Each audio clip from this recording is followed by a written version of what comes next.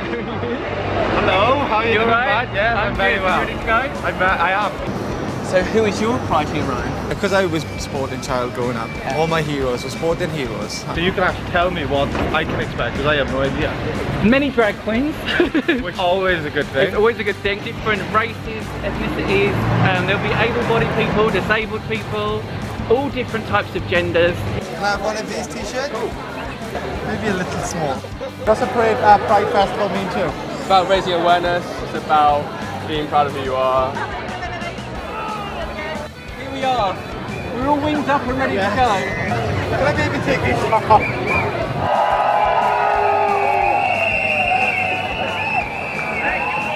At the end of the day, it's a party in town. Yeah. You know, it's when you've got to say it. Everybody has a really good time. Absolutely. We're just wondering what the flags are all in aid of. Just to represent each country of the world. So this fundamentally is a really important part of the parade. With people from obviously countries which are more progressive towards gay rights, it's a nice thing to do. That's brilliant. Wow, so this is a really big day for you then? Absolutely, it's a huge celebration. It's about bringing the community together.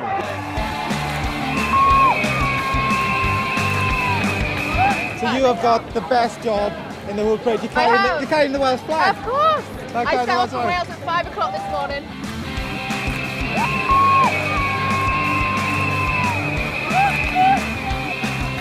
I only actually came out when I started working for Barclays. When was this? January 2012.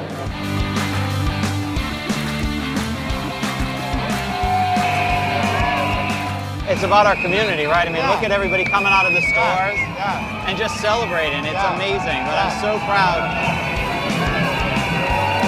And I remember coming to seeing a parade when I was not out and looking at the people and thinking to myself, my God, I wish I could be one of them people who are so comfortable to themselves. Barclays follows a series of values about respect and integrity, all connected to LGBT, the Pride movement. It's just recognizing people for who they are, what they bring to it, and you know, and not their religion, their gender, or who they love or who they don't love. Right? I always having a good day. I couldn't fit in my wings, and they were all lopsided, so I couldn't fit in my wings.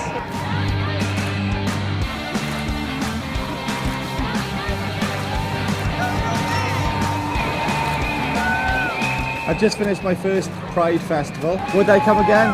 100%. And that's it. Pride London 2015 is over. Did you enjoy it? I loved it. You know, it was really an amazing experience, humbling experience. From Gareth and me, that's it. Signing off.